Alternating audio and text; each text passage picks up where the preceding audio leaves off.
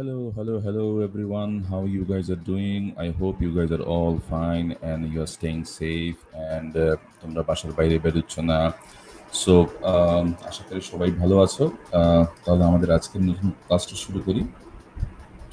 তো আজকের ক্লাসে তোমরা যেমন জানো যে আমরা আসলে আলাপ করছি কি নিয়ে। আমরা আলাপ করছি আমাদের ম্যাগনেটিজম নিয়ে, এবং গত ক্লাসে আমরা এটা নিয়ে আলাপ শুরু করেছিলাম। সো আজকে আমরা সেখান থেকে কন্টিনিউ করছি। সো প্রথম যে জিনিসটা আমরা করছি এজ ইউজুয়াল আমরা একটু রিক্যাপ করছি। তো রিক্যাপে কি আমরা ম্যাগনেটিজম নিয়ে গত ক্লাসে আলাপ করেছি। আমরা আলাপ করেছি যে ম্যাগনেটিজম কিভাবে ইতিহাসের অনেক পুরনো দিনে ম্যাগনেটিজমকে দেখা দেখা হয়েছে, তারপরে কিভাবে ম্যাগনেটিজম নামটা এসেছে ওই যে ম্যাগনাস নামের সেই রাখাল বালক তার নাম থেকে। বলে এটা লিজেন্ড আমরা সেদিনও বলেছিলাম। তারপরে আমরা আলাপ করেছিলাম very interesting idea magnetic monopole. আমরা বলছিলাম যে ম্যাগনেটিক ফিল্ড কিভাবে তৈরি হয়। সো ম্যাগনেটিক ফিল্ড তৈরি করতে গেলে আমাদের আমরা যেমন জানি ইলেকট্রিক ফিল্ড তৈরি করতে গেলে ইলেকট্রিক চার্জের দরকার হয়। তো ম্যাগনেটিক ফিল্ড তৈরি করতে গেলে কি ম্যাগনেটিক চার্জের দরকার হয়। ম্যাগনেটিক চার্জ যদি দরকার হয়, ম্যাগনেটিক চার্জ বলতে আমরা বেসিক্যালি কি বুঝি। তারপরে এই আইডিয়া থেকে আমরা ম্যাগনেটিক মনোপোল নিয়ে কথা বলেছিলাম এবং বলেছিলাম যে থিওরিটিক্যালি ম্যাগনেটিক মনোপোল আমাদের পাওয়া যাওয়া উচিত, কিন্তু আনফর্চুনেটলি এখনো আমরা তার এক্সপেরিমেন্টাল কোনো এভিডেন্স আমরা পাই নাই, এক্সেপ্ট ফর অনলি ওয়ান্স আমরা একবার পেয়েছিলাম, but that's the only time it happened. And তারপরে এটার দ্বিতীয়বার এই এক্সপেরিমেন্টটা রেপ্লিকেট করা যায়নি। এবং এরপরে আমরা আরো অগ্রসর হয়েছি। আমরা কথা বলেছি যে how magnetic force can act on any particle, এবং সেখান থেকে আমরা বেসিক্যালি দেখেছিলাম যে ম্যাগনেটিক ফোর্সের যে এক্সপ্রেশনটা, সেই এক্সপ্রেশনের মধ্যে আমরা দেখেছিলাম যে একটা ভেক্টর প্রোডাক্টের ব্যাপার চলে আসছে। তো আজকে আমাদের ক্লাস শুরু হবে বেসিক্যালি তোমাদের অনেকের মধ্যেই হয়তো ওই যে ভেক্টরের আইডিয়াটা অত বেশি পরিষ্কার না, বা অনেকে হয়তো ভুলে গিয়েছে। সো আমরা একটা little quick brush up on the ideas of the vectors. So we'll start with that one. Okay, so let's begin it. So vectors and their product. So there are two ways. There are only two ways you can multiply two vectors. যোগ করা বলতেছি না, কিন্তু গুণ, multiply. তুমি কিভাবে multiply করতে পারছো? দুইটা মাল্টিপ্লাইয়ের উপায় আছে, একটা হচ্ছে ডট প্রোডাক্ট আর একটা হচ্ছে ক্রস প্রোডাক্ট। এখন কোনটা তুমি ইউজ করবে এইটা আসলে ডিপেন্ড করে ওই ভেক্টরগুলোর ফিজিক্যাল রেজাল্টের উপর। যেমন কিছু কিছু ক্ষেত্রে মনে করো দুইটা ভেক্টর একসঙ্গে কাজ করে এবং একসঙ্গে কাজ করার ফলশ্রুতিতে আমরা যে ফলাফলটা পাই সেটা একটা স্কেলার হয়। আবার কিছু কিছু সময় দুইটা ভেক্টর একই সঙ্গে কাজ করে এবং এই দুজনে কাজ করার ফলে যে নতুন যে ভেক্টরটা তৈরি হয় সেটা একটা যে নতুন জিনিসটা তৈরি হয় সেটা আরেকটা ভেক্টর হয়। সো ফলাফলের উপর বেস করে যদি তোমার দুইটা ভেক্টর একসঙ্গে কাজ করে ফলাফলটা যদি হয় স্কেলার, তাহলে আমরা ওই জায়গাতে ডট প্রোডাক্ট ইউজ করি। আর যদি ফলাফলটা দেখা যায় আরেকটা ভেক্টর তৈরি হয়েছে, তাহলে সেই জায়গাতে আমরা ক্রস প্রোডাক্ট ইউজ করি।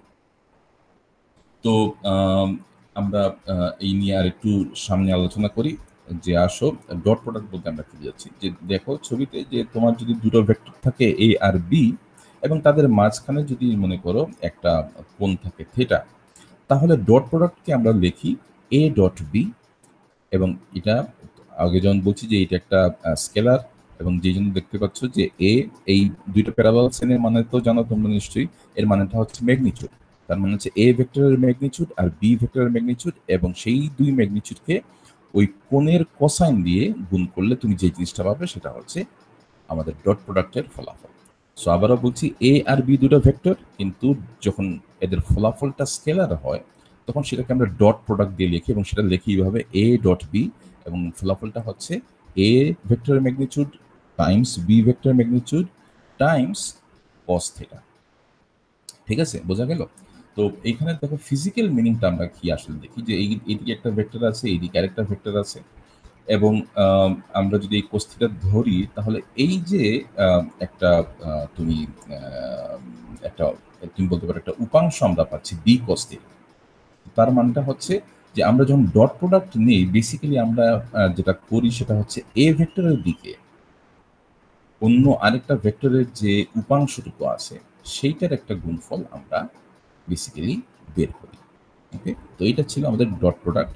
আমাদের ম্যাগনেটিজমে আমরা বেসিক্যালি যে জিনিস নিয়ে আলাপ করব, মানে ম্যাগনেটিক আমাদের ফোর্সের ক্ষেত্রে, সেটা হচ্ছে একটা ক্রস প্রোডাক্ট। কাজে আমরা ডট প্রোডাক্ট নিয়ে আর বেশি আলাপ না করে আমরা সরাসরি ক্রস প্রোডাক্টে চলে যাই। চলো, ওকে। সো ক্রস প্রোডাক্টে কি হচ্ছে, তো আবারও মনে করো যে এখানে তোমার দুটো ভেক্টর দেওয়া আছে এ আর বি, এবং এদের মাঝখানে মনে করো একটা কোণ দেওয়া আছে থিটা। তাহলে ক্রস প্রোডাক্টে যে জিনিসটা হচ্ছে, ক্রস প্রোডাক্ট হচ্ছে এ ক্রস বি, এবং এই এ ক্রস বি এর ফলাফলটা আমরা বলছি এই ক্ষেত্রে আরেকটা ভেক্টর হচ্ছে, এবং এই ভেক্টরটার নাম মনে করা হচ্ছে সি। তো এই যে সি ভেক্টরটা তৈরি হচ্ছে, এই সি ভেক্টরের আমরা জানি যে ভেক্টরের কি থাকে, এই ভেক্টরের একটা মান থাকে এবং একটা দিক থাকে। তো এই যে নতুন ভেক্টরটা তৈরি হচ্ছে, সি যে নতুন ভেক্টরটা তৈরি হচ্ছে যেটা সমান হচ্ছে এ ক্রস বি, এই সি ভেক্টরের মান হচ্ছে এ ভেক্টরের মান ইন্টু বি ভেক্টরের মান ইন্টু সাইন থিটা। এটা হচ্ছে তার মানটা। আর দিকটা আমরা দেখাচ্ছি এই যে এন, তারপরে উপরে এই যে জিনিসটা, এটাকে বলা হয় হ্যাট, এন হ্যাট। তো যখনই কোনো একটা ভেক্টরের উপর এই হ্যাট চিহ্ন দেখবে তখন সেটা বুঝতে হবে এটা আসলে হচ্ছে একটা ইউনিট ভেক্টর। তো আমাদের এই কেসে এন হেডটা কি বোঝাচ্ছে, এন হেডটা বোঝাচ্ছে সি ভেক্টরের দিক, এবং এই দিকটা কিরকম, এই দিকটা হচ্ছে এ আর বি যে প্লেনে আছে। এই ছবিতে দেখো এ আর বি একটা একটা সমতলের মধ্যে আছে না, একটা প্লেনের মধ্যে আছে। তো তো আমাদের যে সি ভেক্টরটা তৈরি হবে, এই সি ভেক্টরটা সব সময় ওই সমতলের উপর লম্বভাবে থাকবে। যেমন এখানে দেখতে পাচ্ছ এন ভেক্টরটা হচ্ছে এই সমতলের উপর লম্ব। ওকে, তাহলে কি বুঝতে পারলাম যে ডট প্রোডাক্ট সময় আমরা দেখেছি জাস্ট সিম্পলি দুটো ভেক্টর, তাদের মাঝখানে যে কোণটা দেওয়া আছে সেই দুটো কোণের আমরা কোসাইন নেই, তাদের ভেক্টর দুটোর মান আর কোসাইন গুণ করলে আমরা ডট প্রোডাক্ট পেয়ে যাই, আমাদের আর অন্য কোনো কিছু করতে হয় না। Cross product is little bit different. ডিফারেন্টটা কিরকম, যে এ আর বি এই দুজনের মধ্যে আহ, যে যে যখন গুণটা হয় ক্রস প্রোডাক্টে, তখন সেটা হয় যে এ ভেক্টরের মান আর বি ভেক্টরের মান এবং তাদের মধ্যে কোণের সাইন থিটা, এদের মান, এই তিনটা গুণ করলে তুমি যে জিনিসটা পাচ্ছ সেটা হচ্ছে যে ভেক্টরটা নতুন তৈরি হচ্ছে সি ভেক্টর, তার মান। এবং সি ভেক্টরের দিকটা হচ্ছে এই এ আর বি, এই দুই ভেক্টর যে তলে আছে, যে প্লেনে আছে, যে সমতলে আছে, সেই প্লেনের উপর এটা হচ্ছে একটা লম্ব হিসাবে আসে। তো তুমি দেখতে পাচ্ছ যে আমাদের এ ক্রস বি ভেক্টরের দিকটা হচ্ছে এই তলটার উপর লম্ব এন বরাবর, এবং সেটা সোজা উপরের দিকে। এখন এইটা খেয়াল রাখো, আমরা বলছিলাম এ ক্রস বি, অর্থাৎ এ ক্রস বি যদি এমন হতো, এটা হতো মনে করো বি ক্রস এ, সেইটারও উত্তর আমরা জানি। বি ক্রস এও যদি হতো, তাহলে আমাদের, আমরা জানি যে আমরা শর্ত মতে সবসময় তোমার যে নতুন ভেক্টরটা তৈরি হবে সেটা এই এ আর বি যে তলে থাকবে সেই তলের উপর লম্ব হবে। এখন লম্ব কিন্তু এই উপরের দিকে হতে পারে, নিচের দিকে হতে পারে। আমরা যখন বি ক্রস এ করবো তখন আমরা যে জিনিসটা পাবো সেটা হচ্ছে একটা ভেক্টর, কিন্তু সেটার দিক হবে নিচের দিকে। অর্থাৎ এ ক্রস বি যে দিকে, বি ক্রস এ যে ভেক্টরটা তৈরি করবে সেটা হবে ঠিক তার 180 ডিগ্রি উল্টা, একেবারে তার অপোজিট দিকে। বোঝা গেল? তো এই জিনিসটা নিয়ে আমরা আরেকটু আলাপ করছি যে তুমি কিভাবে তোমার দিকটা নির্দেশ করবে। এইখানে যেমন আমরা বলেছি যে এ ভেক্টর, এখানে তুই অবশ্যই একটা জিনিস বলে নেই, এখানে এ ডাবল প্যারালাল লাইন দেওয়া আছে, is basically the same thing. এখানে যেমন একটা সিঙ্গেল লাইন দেওয়া আছে, এখানে ডাবল লাইন দেওয়া আছে, এটা জাস্ট ছবির মধ্যে তফাতের জন্য আসছে। But you can write it with a single parallel line or double parallel line as you wish. The both signs are acceptable as the magnitude of the vector.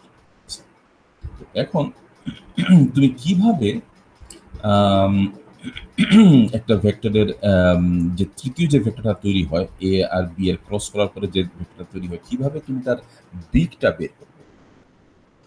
তো দিকটা বের করার জন্য আমরা একটা খুব চমৎকার একটা উপায় বের করি, সেটা হচ্ছে তুমি চিন্তা করে নিবে এ আর বি যে দুটো ভেক্টরের তুমি ক্রস প্রোডাক্ট নিচ্ছ, সেই দুটো ভেক্টর যেখানে এসে মিলেছে, মনে করো এই যে ছবিতে দেখো এ আর বি যে বিন্দুতে মিলেছে, ওই বিন্দুতে তুমি চিন্তা করে নাও যে একটা স্ক্রু তুমি ওখানে রাখছো। কিভাবে রাখছো, যে খেয়াল করো তোমার ভেক্টর গুণটা তোমাকে বলছে এ ক্রস বি, তাহলে এমনভাবে রাখতে হবে স্ক্রুটা যেন তুমি এ থেকে বি এর দিকে তুমি যদি স্ক্রুটা ঘুরাও, সেটা যেন ঘড়ির ঘড়ির কাঁটার দিকে ঘুরে। ঠিক আছে? এখন ওইটা একমাত্র সম্ভব তুমি যদি স্ক্রুটা এই ছবিতে যেরকম উল্টা দেখানো আছে, তুমি সেরকম করে রাখো। তুমি চিন্তা করে দেখো, তুমি যদি স্ক্রুটা উল্টা করতে এখানে, তাহলে কি হতো? এ ক্রস বি করতে গেলে তোমার আম, তোমার স্ক্রুটা ঘোরাতে হতো ঘড়ির কাঁটার বিপরীত দিকে। কিন্তু আমরা বলছি তোমাকে স্ক্রুটা কিন্তু সব সময় ঘড়ির কাঁটার দিকে ঘোরাতে হবে। অলরাইট? কাজে এখানে এ ক্রস বি তুমি যদি করো, তাহলে আমাদের একমাত্র উপায় হচ্ছে এই স্ক্রুটা কি করতে হবে, এইরকম উল্টা করে চিন্তা করতে হবে যে এই এ আর বি যে জায়গাতে মিলিত হয়েছে ওই জায়গা থেকে আমরা একটা স্ক্রু ঘুরাচ্ছি, ওই জায়গাতে স্ক্রু ঘুরাচ্ছি লম্বভাবে, এবং সেই স্ক্রুটা ঘুরাচ্ছে কিন্তু একটা স্পেসিফিক দিকে, ঘড়ির কাঁটার দিকে। এখন তুমি ঘুরাও, এ থেকে বি এর দিকে ঘুরাও, এবং সেটা হচ্ছে ঘড়ির কাঁটার দিকে ঘুরছে, এবং ঘড়ির কাঁটার দিকে ঘুরলে আমরা কি দেখতে পাচ্ছি? যে স্ক্রুটা নিচ থেকে উপরের দিকে উঠছে। তার মানে হচ্ছে এ ক্রস বি এর ফলাফল হচ্ছে এমন একটা ভেক্টর যেটা এই নিচ থেকে উপরের দিকে, অর্থাৎ সরাসরি উপরের দিকে মুভ করে থাকবে। ঠিক আছে? এখন এই একই জিনিস এ আর বি আগের মতোই আছে। আমরা যদি এখন জাস্ট জানতে চাই বি ক্রস এ, তো মনে রাখো যে আমাদের সবসময় শুরু করতে হবে যেটা শুরুতে বলে এ ক্রস বি, মানে হচ্ছে আমাকে এ থেকে বি এর দিকে ঘোরানো শুরু করতে হবে। এইখানে বলা হচ্ছে বি ক্রস এ। বি ক্রস এ মানে আমাকে ঘোরানো শুরু করতে হবে বি থেকে এর দিকে, এবং কি করতে হবে মনে রাখো যে আমাদের জন্য স্ক্রুটা এমনভাবে ঘুরে যেন সেটা ঘড়ির কাঁটার দিকে ঘুরে। কাজেই এখন স্ক্রুটা আমার করতে হবে কি, আবার উল্টে ফেলতে হবে, কারণ বি ক্রস এ করতে হলে আমার স্ক্রুটা উপরের দিকে না থাকলে আমি বি থেকে এর দিকে ঘড়ির কাঁটার দিকে ঘোরাতে পারবো না। সো ঘড়ির কাঁটার দিকে ঘোরাতে হবে এবং বি থেকে এর দিকে ঘোরাতে হবে, এবং সেরকম তুমি যদি করো তাহলে দেখতে পাও যে স্ক্রুটা নিচের দিকে যাচ্ছে, অর্থাৎ বি ক্রস এর ফলে যে ভেক্টরটা তৈরি হবে সেটার দিক হচ্ছে নিচের দিক। ওকে?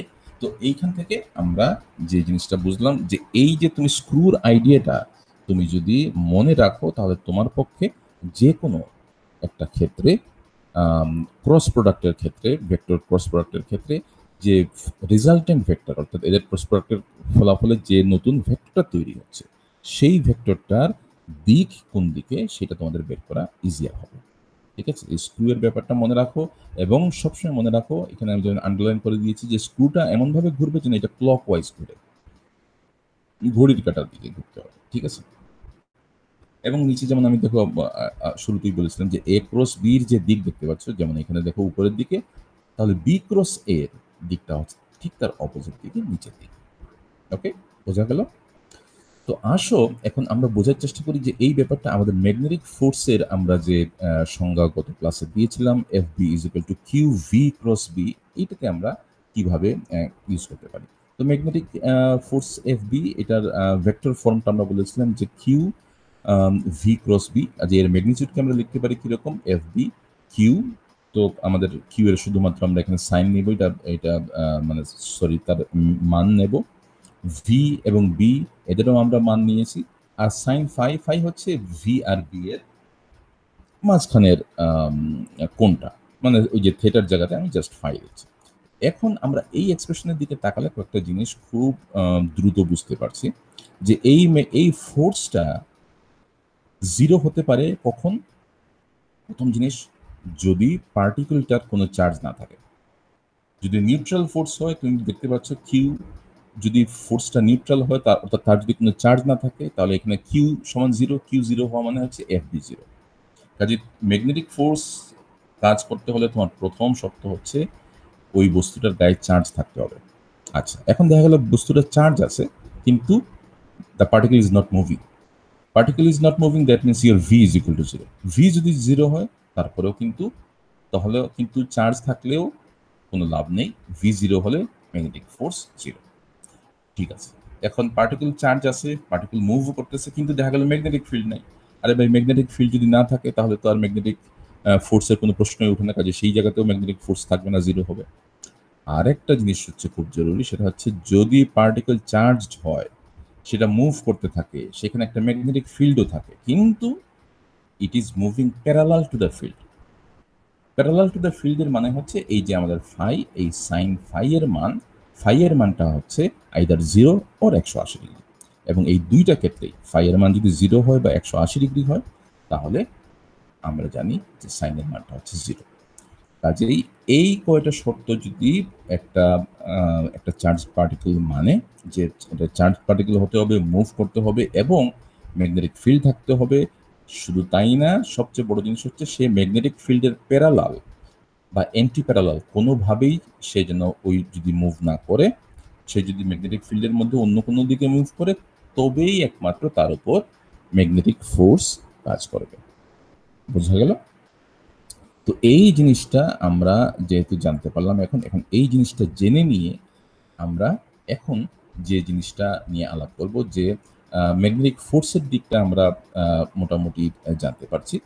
এখন কথা হচ্ছে যে আমরা আমরা যে যে বেসিক আইডিয়াটা আমাদের সবসময় মাথায় রাখতে হবে, সেটা হচ্ছে যে ম্যাগনেটিক ফোর্সটা একটা চার্জ পার্টিকুলার উপরে কাজ করবে। তবে বটম লাইনটা সবসময় মনে রাখা ইজি, যেটা তোমাদের জন্য খুব ইজি হবে, সেটা হচ্ছে ভি আর বি, মানে ভেলোসিটি এবং ম্যাগনেটিক ফিল্ড। এরা দুইজন যে তলটাতে থাকবে, যে তলের উপর তুমি ম্যাগনেটিক ভেলোসিটি এবং ম্যাগনেটিক ফিল্ড থাকবে, আমাদের ফোর্সটা হবে কিন্তু ওই তলের উপর লম্ব। ঠিক আছে? তো এর মানেটা কি? এর মানেটা হচ্ছে যে এফ বি মানে ম্যাগনেটিক ফোর্সের কিন্তু ভি এর দিকে অর্থাৎ ভেলোসিটির দিকে কোনো তার কম্পোনেন্ট নাই। ঠিক আছে? সে ভেলোসিটির উপর কিন্তু লম্ব। একটা ভেক্টরের আরেকটা ভেক্টরের দিকে কম্পোনেন্ট থাকে কখন? তুমি যদি খেয়াল করো উপরের দিকে, আমরা যদি চলে যাই একদম ডট প্রোডাক্টে গিয়ে দেখো যে কম্পোনেন্ট থাকে কখন, যখন এই দেখো বি ভেক্টরটা একটা কম্পোনেন্ট আছে এ ভেক্টরের দিকে, কারণ সে ওই ভেক্টরের দিকে কাত হয়ে আছে। এখন এই বি ভেক্টরটা যদি কাত না হয়ে একদম এরকম লম্ব হয়ে থাকতো এ ভেক্টরের উপর, তাহলে আমরা বলতাম যে ভি ভেক্টরের এ ভেক্টরের দিকে কোনো কম্পোনেন্ট নাই। ঠিক তেমনি এইখানে ছবিগুলোতে দেখো যে এই ভেক্টরটা, এই যে আমাদের এ ক্রস বি যে রেজাল্ট ভেক্টরটা, এটা কিন্তু বি অথবা এ, এদের কারোর উপরেই সে কিন্তু কাত হয়ে নাই, যে কারণে এদের কারোর উপরেই তার কিন্তু কোনো কম্পোনেন্ট নাই। তো এই কম্পোনেন্ট না থাকার মানেটা কি? এইটাই আমরা এখানে বলছিলাম যে F B doesn't have any component parallel to V. এর মানেটা হচ্ছে যে এফ বি কোনোভাবেই কিন্তু পার্টিকেলের যে স্পিড, সেইটা কিন্তু সে কোনোভাবে প্রভাবিত করতে পারবে না। অর্থাৎ সে ভেলোসিটির মান, ম্যাগনিচিউড যেটা, সেটা সে কোনো সময় চেঞ্জ করতে পারবে না। ইন আদার ওয়ার্ডস, ম্যাগনিচিউড যদি চেঞ্জ করতে না পারে, তার কাইনেটিক এনার্জি চেঞ্জ করতে পারবে না। তবে সে কি করতে পারবে? ওয়েল, সে ওই পার্টিকেলটার ডিরেকশন চেঞ্জ করতে পারবে। মনে রাখো যে ভেক্টরটার সবসময় যে কোনো একটা ভেক্টর, সেটা হচ্ছে তার ম্যাগনিচিউড প্লাস ডিরেকশন। সো আমাদের ফোর্সটা হয়তো ম্যাগনিচিউড চেঞ্জ করতে পারছে না, কিন্তু সে কি চেঞ্জ করতে দিতে পারবে? সে ওই পার্টিকেলটার যে চলার পথের যে ডিরেকশন, সেইটা সে চেঞ্জ করতে পারে। ওকে? সো আরেকটা জিনিস মনে রাখো যে তুমি মান না বদলে দিয়ে তুমি যদি একটা ভেক্টরের কেবল দিক বদলাতে পারো, তাও কিন্তু ওই ভেক্টরটা চেঞ্জ হচ্ছে। তো তুমি এখানে এফ বি দিয়ে, আমাদের ম্যাগনেটিক ফোর্স দিয়ে একটা ভেলোসিটি, তুমি একটা চার্জ পার্টিকুলার ভেলোসিটি না বাড়াতে পারলেও তার যেহেতু দিক বদলে দিতে পারছো, কাজে তুমি তার তাকে একরকমভাবে চেঞ্জ করতে পারছো। এবং আমরা জানি যে তুমি যদি একটা জিনিসের দিকও চেঞ্জ করতে পারো, তার মানে তুমি তার velocity in a way change করছো। এবং ভেলোসিটি চেঞ্জ যেহেতু করতে পারছো, তার মানে তার মধ্যে তুমি একটা এক্সেলারেশন তৈরি করতে পারছো। ওকে? সো এই জিনিসটা it's very very very very very crucial to the ideas. ঠিক আছে? ফোর্সটা কিন্তু চার্জের যে ভেলোসিটিটা, সরি মানে স্পিডটা, সেইটাকে কিন্তু সে চেঞ্জ করতে পারছে না। শুধু যেটা চেঞ্জ করতে পারছে সেটা হচ্ছে চার্জটার যে দিকটা, যেদিকে সে মুভ করছে, সেই দিকটাকে সে চেঞ্জ করতে পারে, কোনোভাবে স্পিড বাড়াতে বা কমাতে পারে না। ওকে? অলরাইট। তো এই জিনিসটা মাথায় রেখে আমাদের আরেকটা ছোট ট্রিক তোমাদেরকে শিখে দেওয়া হবে, সেটা হচ্ছে যে কিভাবে পরীক্ষার হলে বা অন্য যে কোনো ক্ষেত্রে তোমাকে যদি বলা হয় যে এইরকম একটা জায়গাতে একটা পার্টিকেল একটা পার্টিকুলার দিকে যাচ্ছে, ওই জায়গাতে ম্যাগনেটিক ফিল্ড এইরকম ভাবে আছে, তাহলে তুমি কিভাবে ম্যাগনেটিক ফোর্সের দিকটা বের করবে। তো প্রথম শর্ত হচ্ছে কি ইউজ ইউর রাইট হ্যান্ড, ঠিক আছে? এটা হচ্ছে একদম প্রথম শর্ত, ডান হাত ইউজ করতে হবে ভাই। তারপরে তোমার যে ইন্ডেক্স ফিঙ্গার, তর্জনী যেটা আমরা বলছি, ছবিতে দেখো এইটা হচ্ছে তোমার তর্জনী। তো তর্জনীটা থাকতে হবে ভেলোসিটির দিকে। তোমার তর্জনীটা তুমি করলে কি ভেলোসিটির দিকে তর্জনীটা দিলে, আর তোমার যে মধ্যমাটা, ঠিক আছে, মধ্যমাটা দিলে মিডল ফিঙ্গার সেটা থাকলো বি এর দিকে। তাহলে এই যে অবস্থাতে হওয়ার পরে এই যে তোমার বুড়ো আঙ্গুলটা যেদিকে দিক করবে সেইটা হচ্ছে তোমার ফোর্সের দিক। এটা সোজা না যে তোমার ভেলোসিটির দিকে তোমার তর্জনীটা দিলে তোমার এই যে মধ্যমা সেটার দিক হলো ম্যাগনেটিক ফিল্ডের দিকে, আর তাহলে তোমার এই যে প্রসারিত যে বুড়ো আঙ্গুল সেই আঙ্গুলটার দিক হচ্ছে তোমার ম্যাগনেটিক ফোর্সের দিক। ঠিক আছে, তো এই জায়গাতে একটা জিনিস কিন্তু খুব জরুরি, খুব খুব খুব জরুরি, সেটা হচ্ছে কি যে পজিটিভ চার্জ হলে তোমার এই বুড়ো আঙ্গুলের দিকে আমাদের ফোর্সের দিক হবে, কিন্তু চার্জটা এখানে খেয়াল রাখো, চার্জটা হচ্ছে পজিটিভ। চার্জটা যদি নেগেটিভ হতো তাহলে এই ফোর্সটার দিক কি হতো, এক্স্যাক্টলি জাস্ট অপোজিট হতো, অর্থাৎ এফটার দিক একদম উপর না হয় এখন নিচের দিকে হতো। ঠিক আছে, এটা হচ্ছে চার্জের মানের উপরও কিন্তু নির্ভর করছে। কাজেই তোমাদের যখন ধরো পরীক্ষায় চার্জের তোমাদেরকে যখন আমি ধরো বলবো যে ফোর্সের দিক কোন দিকে ছিল এটা বের করো, বা কোনো প্রবলেম সলভ করতে গেলে তোমার ফোর্সের দিক বের করতে হবে, তখন কিন্তু তোমাকে এই জিনিসটা খেয়াল রাখতে হবে যে চার্জটা কি। তুমি ভি দেখে ফেললা, বি দেখে ফেললা, খুব খুশির চোটে এফ বের করে ফেললা, কিন্তু ভাই চার্জটা কি ছিল? যদি পজিটিভ হয় তাহলে এফ এর দিক ঠিক আছে, যদি নেগেটিভ হয় তাহলে কিন্তু এফ এর দিকটা হচ্ছে তার ঠিক উল্টা দিক। ওকে, অলরাইট। এইখানে আরেকটা জিনিস আমাদের জরুরি, তোমাদের তোমরা সবাই এটা জানো কিনা জানি না, যে আমরা সাধারণত ধরো যদি এমন একটা কেস হয় যেখানে তুমি ম্যাগনেটিক ফিল্ডটা তুমি দেখলে যে তোমার যে পেজটা আছে এই পেজের দিকে বাইরের দিকে তোমার পেজ থেকে বাইরের দিকে ম্যাগনেটিক ফিল্ড বেরিয়ে আসতেছে। এই জিনিসটা আমরা সিম্বলিক্যালি কিভাবে দেখাই, আমরা দেখাই এই যে তোমার দেখো একটা সার্কেল আর এই ডট, এই এর মানেটা হচ্ছে যে ম্যাগনেটিক ফিল্ড বা ভেক্টরটা তোমার পেজ থেকে তোমার তোমার দিকে বেরিয়ে আসতেছে। আইডিয়াটা কিভাবে আসছে? আইডিয়াটা আসলে হচ্ছে ভেক্টর বলতে আমরা ওই একটা তীরের মতো জিনিসটা ভাবার চেষ্টা করি। সো তীরের যে এই যে মুখটা, এটা তুমি যদি তোমার দিকে ফেস করে থাকে, তীরটা একদম তোমার দিকে যদি ফেস করে থাকে তাহলে তুমি জাস্ট জাস্ট তীরের মুখটা দেখতে পাবে, শীর্ষবিন্দুটা দেখতে পাবে। এই জন্য এটা হচ্ছে ব্যাপার। আর যদি তীরটা তোমার পেজের ভিতরের দিকে, ঠিক আছে, তীরটা যদি পেজের ভিতরের দিকে চলে যায় তাহলে তুমি কি দেখবে? তুমি দেখবে তীরের শেষ প্রান্তটা, যেটা দেখতে পিছন দিক থেকে দেখতে অনেকটা মনে করো এরকম ক্রসের মতো দেখা। তো এই আইডিয়াটা আমরা সবসময় ইউজ করবো। যদি আমরা ডট দেখাই তার মানে হচ্ছে ভেক্টরটা তোমার পেজ থেকে বাইরের দিকে আসছে, আর যদি ক্রস দেখো তার মানে হচ্ছে ম্যাগনেটিক ফিল্ড বা ওই ভেক্টরটা পেজের ভেতরের দিকে যাচ্ছে। ওকে, এইটা খুব খুব খুব ভালো করে মনে রাখবে এবং খেয়াল রাখবে। অল রাইট, আমরা এখন সব জিনিসপত্র যেহেতু জেনে ফেলতে পেরেছি, এইবার আসো আমরা একটা এক্সাম্পল দেখি। এইখানে দেখো, এখানে একটা লাল ডট দেখতে পাচ্ছ, এই লাল ডটটা হচ্ছে একটা প্রোটন। আর এইখানে দেখো বি, আমাদের বি, এখানে এই যে দেখো অনেকগুলো একটা সার্কুলার ডট, তার মানে কি vector is out of the page, তার মানে এখানে ম্যাগনেটিক ফিল্ডটা তোমার পেজ থেকে সরাসরি তোমার দিকে বেরিয়ে আসছে। এখন তোমাকে বলা হচ্ছে যে ভি যদি এভাবে চলতে থাকে আর ম্যাগনেটিক ফিল্ড যদি এরকম হয়, তাহলে এই প্রোটনের উপর, ঠিক আছে, এই প্রোটনের উপর যে ম্যাগনেটিক ফোর্স কাজ করবে তার দিকটা কোন দিকে হবে? কোন দিকে ম্যাগনেটিক ফোর্সের দিকটা হবে তুমি ভেবে করো। ঠিক আছে, তোমাদেরকে ধরো কতক্ষণ সময় দিব, মনে করো 10 সেকেন্ড সময় দেওয়া হলো, তোমরা ভাবো। ঠিক আছে, তোমরা একটু ভাবো যে এই আমার ম্যাগনেটিক ফিল্ডের দিকটা কোন দিকে হবে।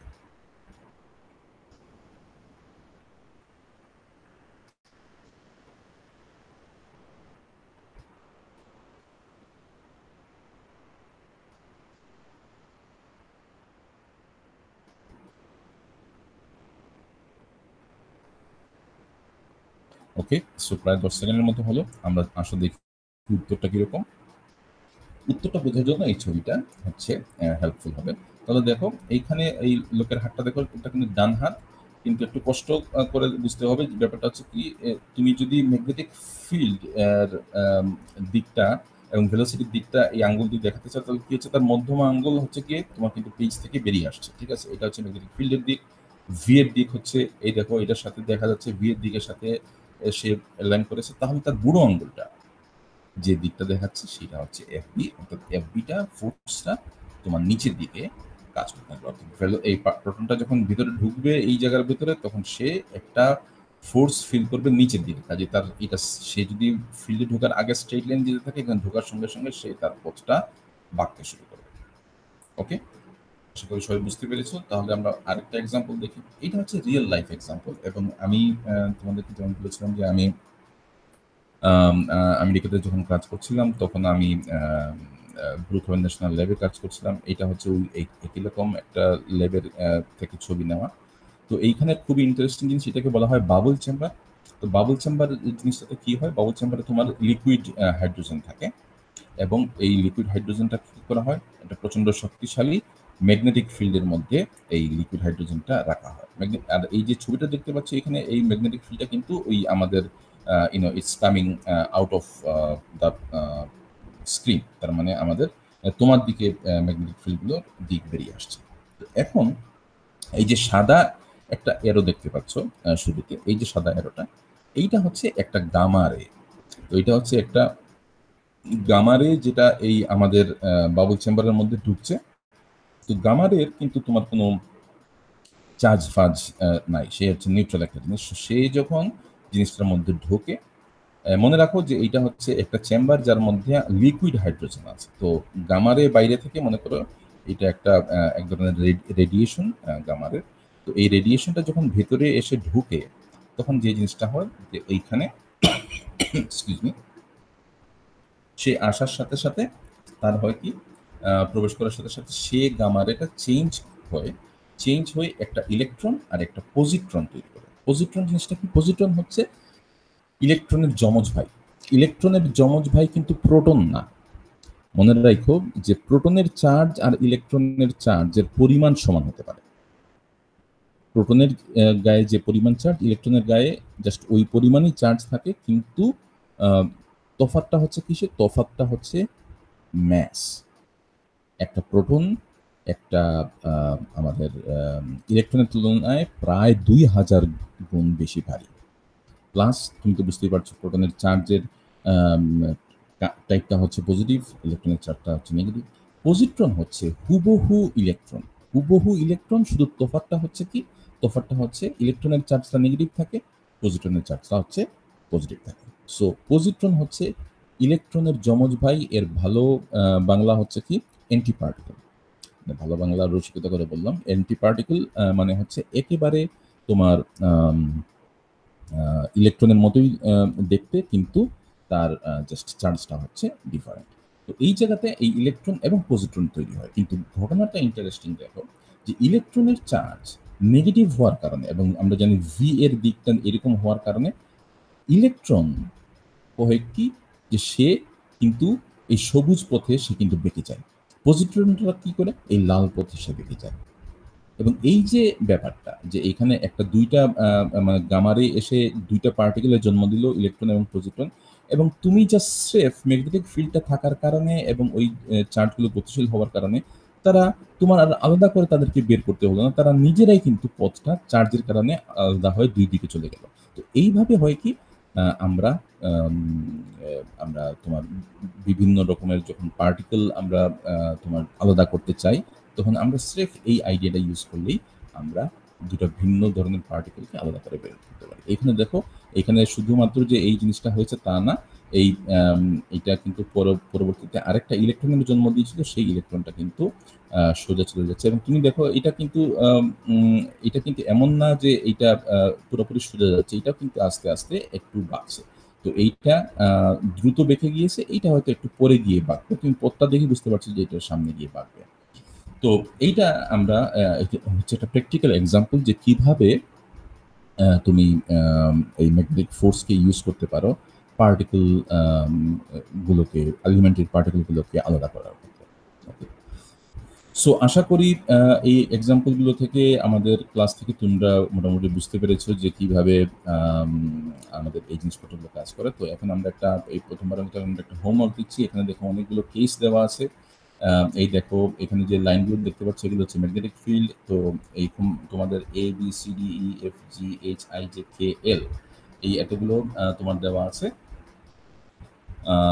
সো এটা হচ্ছে ৩ আর ১ ২ ৩ ৪ ৩ ৪ ১২টা। সো ১২টা কেস আছে। তোমার কাজ হচ্ছে এই ১২টা কেসে তোমাকে যেটা করতে হবে, তোমাকে বলতে হবে যে এই জায়গাতে আমার ম্যাগনেটিক ফোর্সের দিক কোন দিক এবং সেগুলো কি কারণে তুমি মনে করো যে ম্যাগনেটিক ফোর্সের দিক ওই দিকে, সেটা তোমার একটা কারণ উল্লেখ করে আমাকে ব্যাখ্যা করতে হবে। তো এইটা তোমরা আমাকে নেক্সট ক্লাসে আগে আমাকে অনলাইনে এটা তোমরা উত্তর লিখে আমাকে সাবমিট করবে। ওকে। এইখানে হয়তো ছোটতে তো তোমরা ভালো বুঝতে পারছো না, সেজন্য আমি যেটা করবো যে এই জিনিসটা আমি তোমাদের ক্লাসরুমে এই ছবিটার একটা ভালো একটা এনলার্জড পোর্শন এটা আমি আপলোড করবো। ঠিক আছে, তাহলে আজকের ক্লাস এই পর্যন্ত থাকুক। আশা করি তোমরা সবাই ভালো আছো, ভালো থাকবে এবং নিরাপদে থাকবে। ওকে, তাহলে সামনের ক্লাসে দেখা হচ্ছে। ও আর সবচেয়ে বড় জরুরি জিনিস হচ্ছে ভাই, আমি একটা সার্ভে করছিলাম। আমি তোমাদের কাছে লিঙ্ক পাঠিয়েছি। সবাই প্লিজ প্লিজ ওই সার্ভেটা ফিল আপ করো।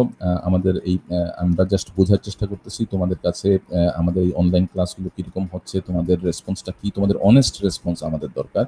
সেই জন্য তোমরা যত বেশি এটাতে পার্টিসিপেট করবে, এবং শুধুমাত্র যে আমার কোর্সের এদের পার্টিসিপেট করতে হবে এমন না, আমার কোর্সে যারা নিচ্ছে তাদের তো মাস্ট করতে হবে।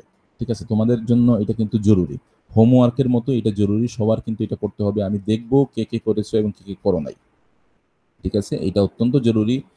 আর এইটা ছাড়াও তোমরা এই তোমাদের সার্ভের লিঙ্কটা তোমাদের যারা বন্ধু বান্ধব আছে এদেরকে তোমরা দিতে পারো, এবং ওদেরকে রিকোয়েস্ট প্লিজ করো যে এই জিনিসটা ফিল আপ করে দিতে। তো যত বেশি সংখ্যক ছেলেপিলে এটা ফিল আপ করবে আমাদের রেজাল্টটা তত বুঝতে সুবিধা হবে যে তোমরা তোমাদের এই অনলাইন ক্লাস সম্বন্ধে তোমরা কে কীরকম কী ভাবছো, এবং এর উপর বেস করে আমাদের পরবর্তী স্টেপসগুলো নেওয়া আমাদের পক্ষে সুবিধা হবে। কাজে তোমরা যদি চাও যে তোমাদের মতামতটা তোমার কর্তৃপক্ষের কাছে গিয়ে পৌঁছা, আমি আশা করবো যে তোমরা এই জরিপটা করবে এবং আমাদেরকে ওই মতামতটা কর্তৃপক্ষের কাছে পৌঁছানোর ক্ষেত্রে সহায়তা করবে।